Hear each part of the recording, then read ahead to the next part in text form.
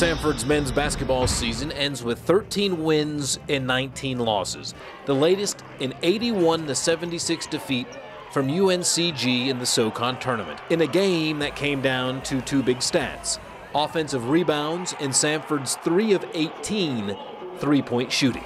I thought the rebounding for them was key, them not turning the ball over, and then us, shot 52% from the field, but the 3 for 18. I think if we could have made some threes, it spreads that floor out a little more, and then some of our guards would have been able to get to the rim a little better and maybe either score or draw some fouls. So us not making threes hurt us tonight.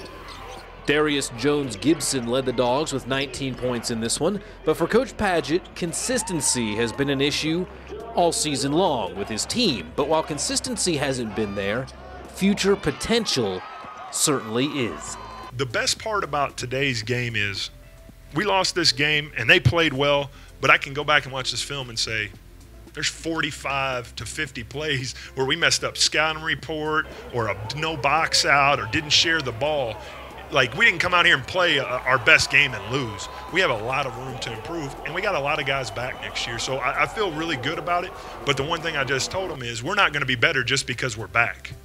I always, as a player, if I wanted to be better the next year, then that summer had to be my best summer ever. And then the next year, that had to be my best summer ever.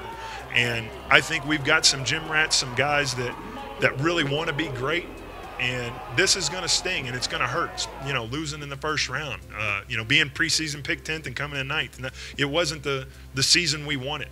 And it should hurt, and it should motivate, and I think it will, and that's why I think we'll be a better team. And say what you will, but in this game, the Bulldogs played with heart. And if there's been one constant, it's effort. I think the biggest thing about our team is I love their fight.